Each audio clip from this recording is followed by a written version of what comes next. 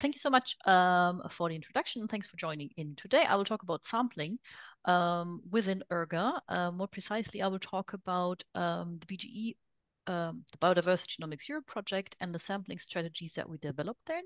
You can hear more about that project later today, as Chiara has already announced.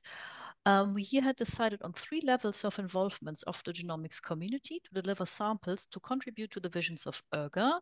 So we tried to deliver samples to contribute to the visions of ERGA and establish a sample to sequencing workflow that would work for the ERGA community.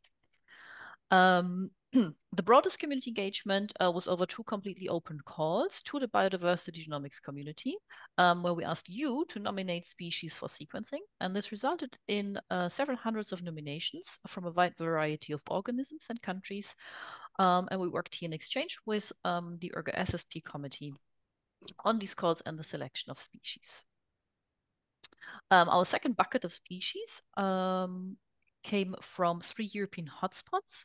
So here we work with partners of the BGE project of Spain, Slovenia, and Greece that, however, represent larger national networks from their countries and are all located in the Mediterranean basin.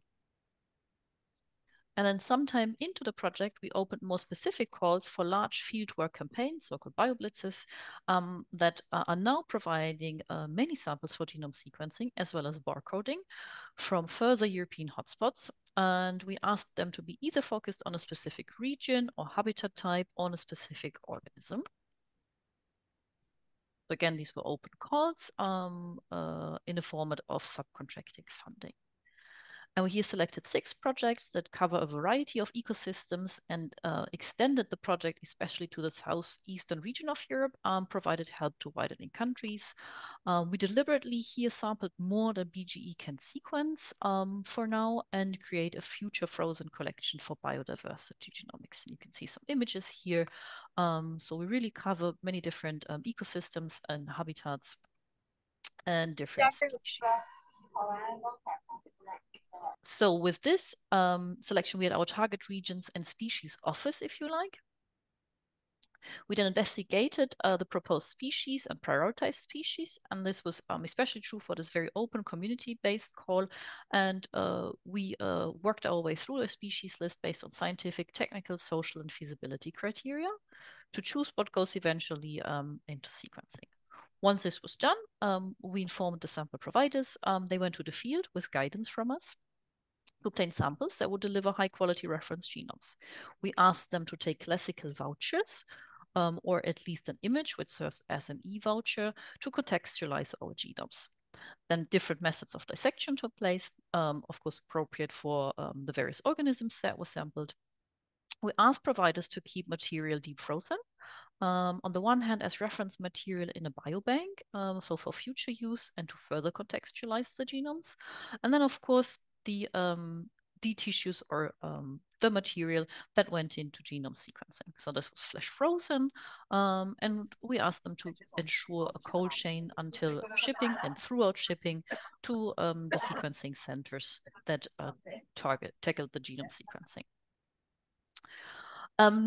What we aimed within this project and for ERGA more broadly was a standard for the sampling, but also for the metadata it accompanies. So we asked our sample providers while sampling to collect a diverse set of metadata and a comparable set of metadata. So this worked over a spreadsheet. The spreadsheet is then uploaded to a brokering platform called Copo. Here, all entries in the metadata spreadsheet are validated and controlled against the controlled vocabulary. Once this is fine and the sample manager has approved the manifest, the set of metadata, a biosample is created for all material that is submitted. The accompanying images of the species sampled are brokered automatically to bioimages, and this eventually helps to display all data that we collected, all metadata, together with the sequence data in the European Nucleotide Archive, and this is also visible over the ERGA data portal. And where has this brought us yet? So as of today, or probably yesterday, we collected over 1,000 species.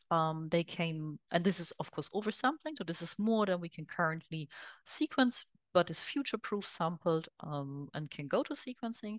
We sampled in more than 22 countries.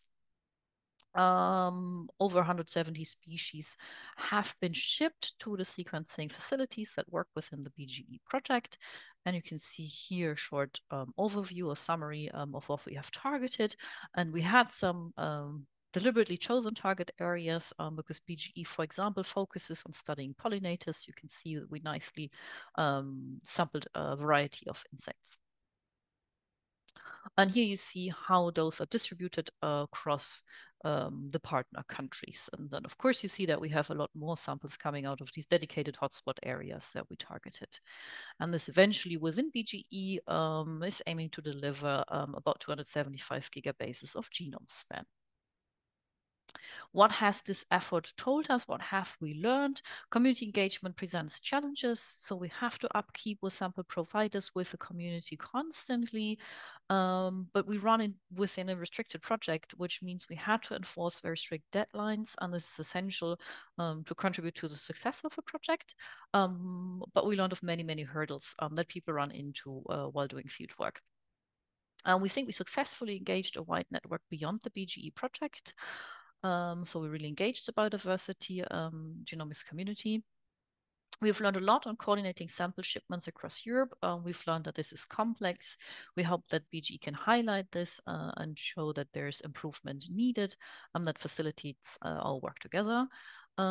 This project delivers clear workflows and SOPs that are hopefully transportable to other projects.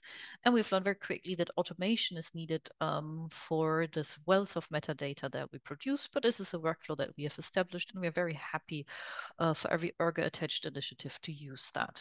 And with this, I'm very sorry for the screen sharing issues. I hope Tyler will have a better time, so I'll stop my screen.